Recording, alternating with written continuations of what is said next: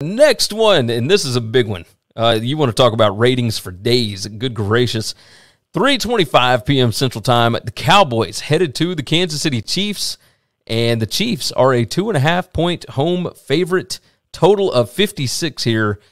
And look, I understand that we saw the Cowboys get kind of whipped by the Broncos at home. I get that. But this Cowboys team is good.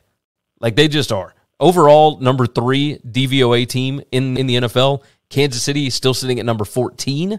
Dallas's defense, number 4 in DVOA against Kansas City's offense, which is number 5. And then you got Dallas's offense, number 4 against Kansas City's defense, which is now number 30 in total DVOA. You just look at efficiency metrics. Dallas is going to be able to score easier on Kansas City than the Chiefs will be able to score on Dallas.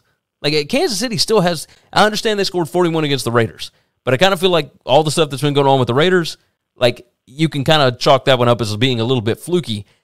I saw Kansas City score 13 points against the Packers.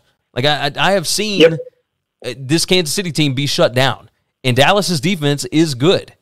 So this is easy for me. I'm going to take the Cowboys plus the 2.5.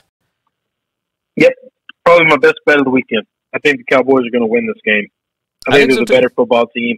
I think they're better than Kansas City at every level of the game. I agree. I mean, this seemed easy to me. Very, very easy. Thanks for listening to the Winning Cures Everything podcast. The website is winningcureseverything.com, and if you want to connect with us, we're on Twitter at GaryWCE, at Chris B. Giannini, at Winning Cures, or you can email us, Gary at winningcureseverything.com or Chris at winningcureseverything.com. Subscribe everywhere you need to subscribe, and we'll see you soon.